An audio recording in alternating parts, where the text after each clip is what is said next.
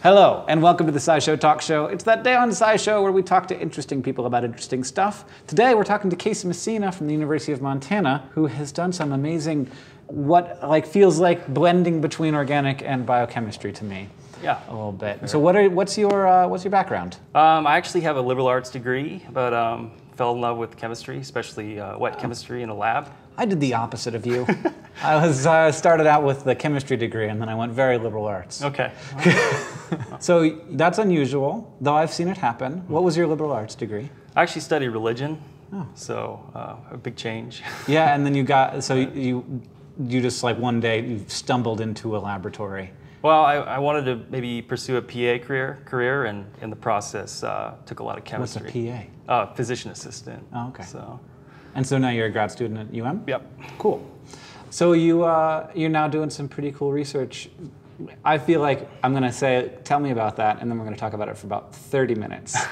So if you're not ready for that, get ready for it. Okay. I find this fascinating and weird.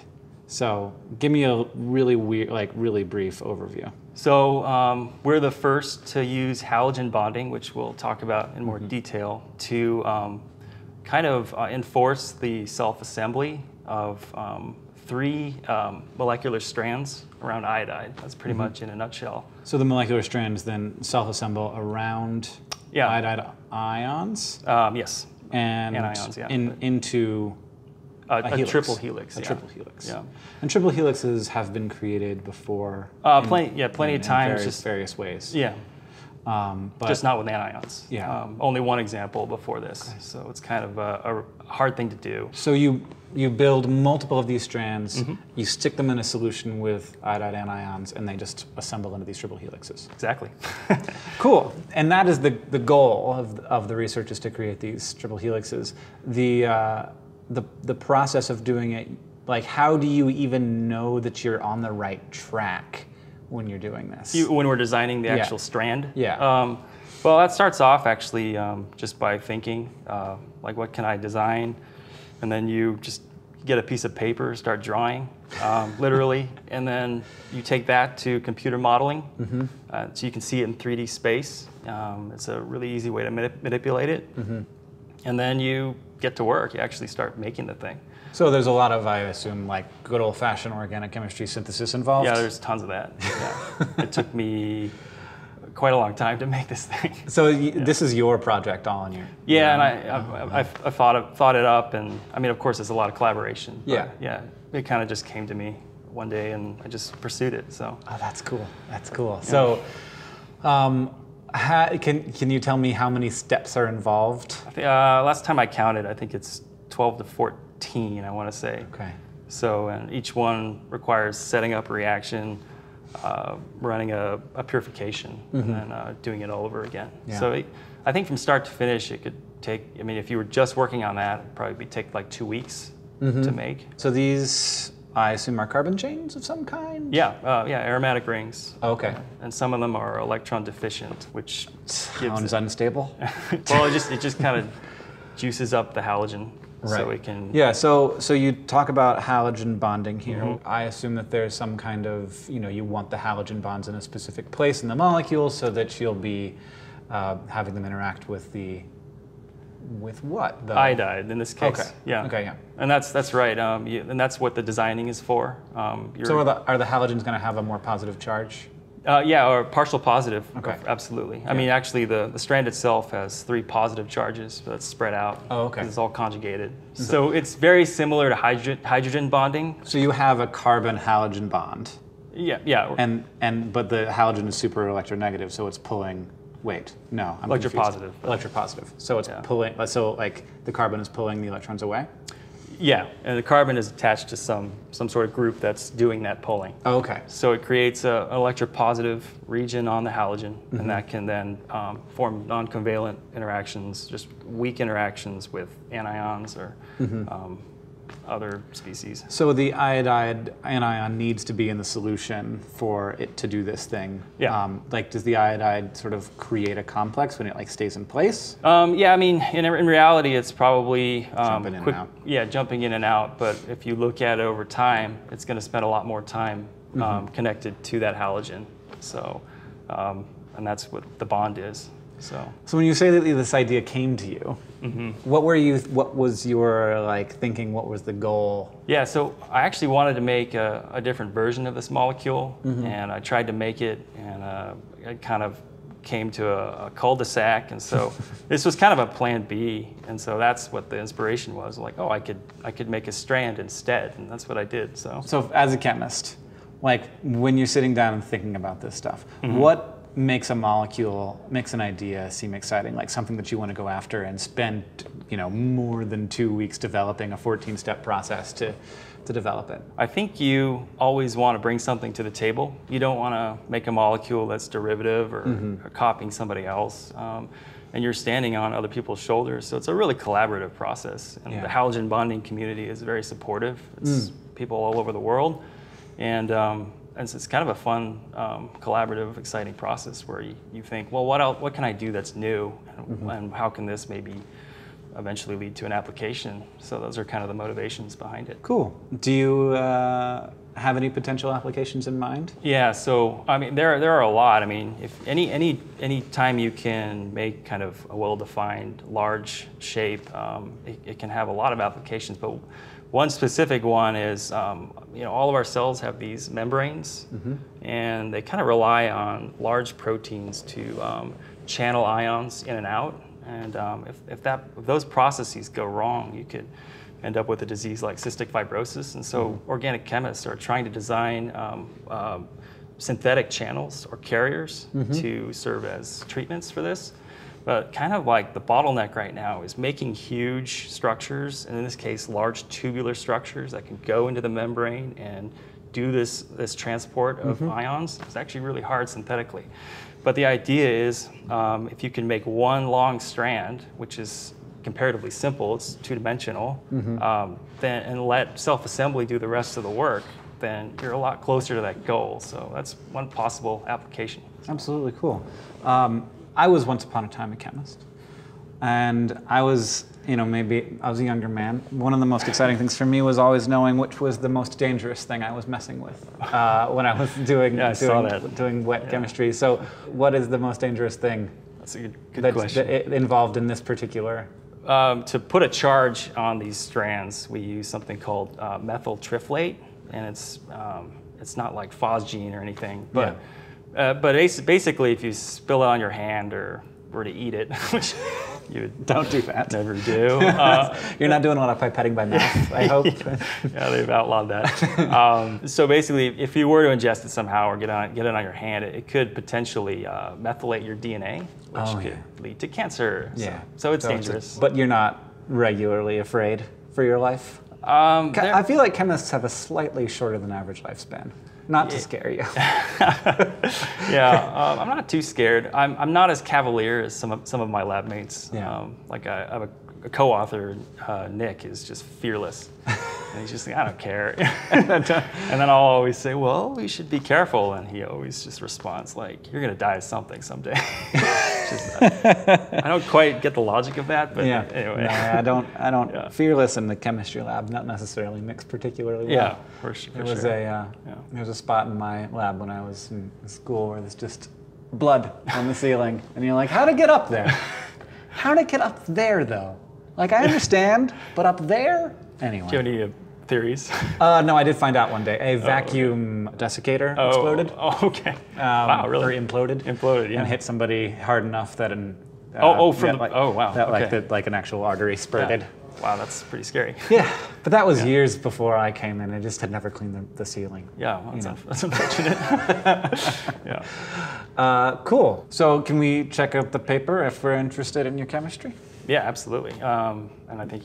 Yeah, we'll just put a link in the description. Yeah, so if you want to read it, it's kind of a lot of jargon, but if you get through that, it's... Does it outline the whole synthesis process? Yes, it does. Great. Well, now it is time for, if you're interested, to be visited by an animal of some kind. Sure.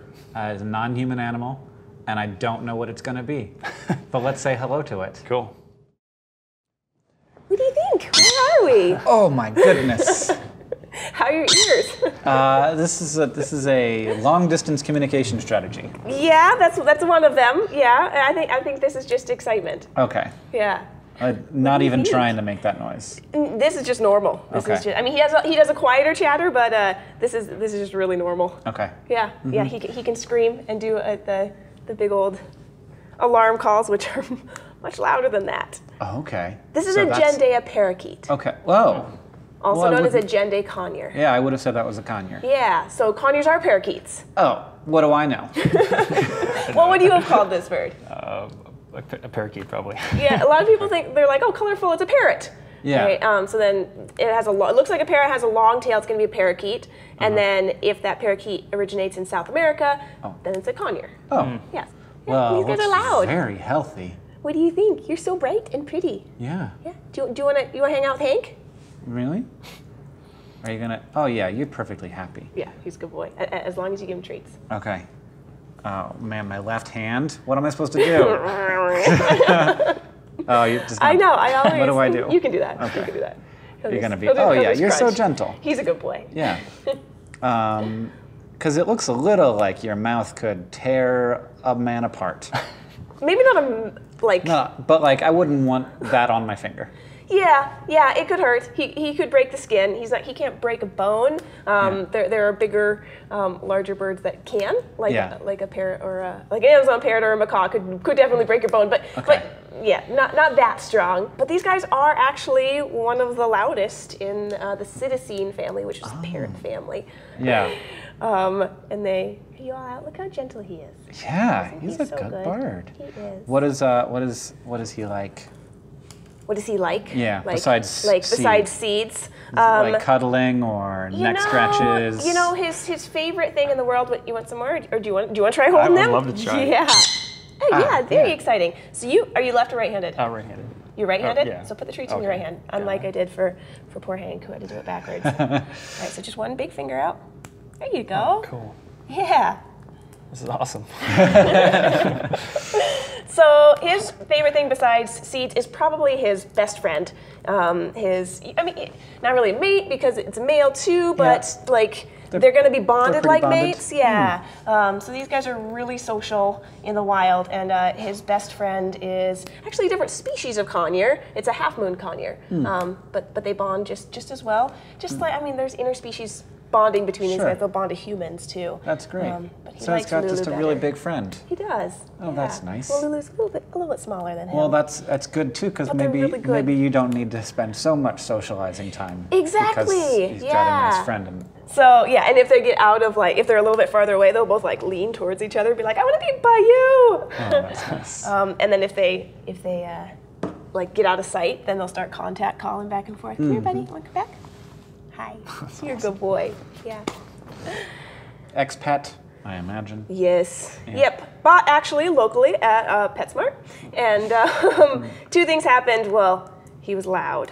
Yes. These guys are they're like one of the loudest. They are the loudest conures. I mean, sun conures and Gendea conures are the Similarly loudest. loud, yeah. Also, the dander from his feathers, new growth, they have a sheath over their feathers, and then they groom it off, and it turns into dust. And their dog was allergic to it. Their dog was allergic to their this bird. poor little dog. So I was trying to help them with their dog too, and we finally realized that they just couldn't live in the same house. And interesting. so we took Ecuador in, and he's been living with us since. And hi, buddy, you did good. He bonded right to Lulu. And so he knows one. We've been working on one. We call them behaviors. Some people call them tricks. I call them behaviors. We've been working on one, and we'll see if he wants to do it. You want to try? Ready? 1, 2. No, I'm not paying attention. 1, 2, 3. Bang! Hey! You give him a round of applause. Good job, buddy. That's awesome. And now I'm just gonna. Good, huh? Great. And I'm just gonna hang here and have a seed. Yum. I don't mind being upside down. No, This bird. You see, he does that all. I mean, these guys are awesome. They have these cool zygodactylus feet, 2 toes on the front, 2 toes on the back, so they can just flip on over. Am I going down there? Get it? Oh, look how long. Oh, nice work. Oh, look at that red belly. Isn't that pretty? Yeah. Yeah. Yeah, you're something. Yeah. Do you want to try and get him to tip upside down in your finger? It's pretty fun. Okay. Okay. There you go. Now put your thumb over one of his toes. my thumb. Yep. Oh, I didn't like that idea. You won't. It's like, don't touch me like that. No, don't. Yeah. He doesn't trust me the way he trusts you. No. Sorry, buddy. Do you want to try? Let's see if I don't know. goes. I think it's too advanced. It is actually. It takes. Oh, am I being too loud? I know. That was a bit of an alarm call because I was getting loud, and he's going, "I need to be loud too." Huh. Let's be loud together. It's actually interesting because you say it's advanced. It's too advanced. It's easy for me to do it, but it takes. We have interns that come in and I teach them how to handle the birds, and it's one of the. It is a little bit more of an advanced move. Yeah. Yeah. To hold the bird in place. To hold them up, get them to tip upside down in a comfortable way, forward, and then also backwards. Oh, look at that. Yeah. Like a bird juggler. All over the place. Good job, buddy. Yeah. These guys can live to be like 30 years, and people buy them as pets all the time. I mean, they're gorgeous. Okay? And people see them in the pet store window, and they usually get them as babies, and they have a baby look. They have like these big pupils and their cute little face, and they come up and they're like, "What's that?" And they play with people through glass or bars, and then they get them home, and they hit like 2 years old. Screaming They all the mature, time. and they're like, "Give me attention. You didn't get a second one. You know, you're my mate, and you need to stay with me all the time. Right. And if you're not, I'm gonna scream because I want you to." Yeah. Yeah, and then it's a 30-year-old bird. And That's you have hard. them for 30 years. And they're pretty darn intelligent. They can learn, what do you see? They can learn, basic things like dogs can, except they're more intelligent than dogs. They're like a 1-year-old human, 1 to 2-year-old human, but for 30 years. Yeah. You don't. Yeah. Who wants a 2-year-old for 30 years? No, a year is long enough. Even if it's very pretty. Even if it's very pretty. Who's that? And doesn't eat very much. Oh, good thank you. Yeah, at least you missed. You missed everything. all of no, us. there Yeah. it is. Ooh, nice. It's good. It's not on the carpet. Nicely Great. done. What do you see up there? Here, more treats. Yep, that's all. That's the only, That's the what he only wants. choice. That's what he wants. Thanks for visiting. Yeah. You're the best. Can I come say hi to Yeah. you? Do another little. Here. Come here. Come here. Oh. I know, I'm a stranger, but thank you for visiting us here on the SciShow Talk Show. Thank you, Jessi, for coming on. If you want to see more of what Jessi's up to, you can go to her YouTube channel at youtube.com/animalwondersmontana. And it was a pleasure to have you guys. Yeah. Thank you so much for coming out. Thank you. And thank you for watching. If you want to see more of this kind of thing, I know you do, you can go to youtube.com/SciShow and subscribe.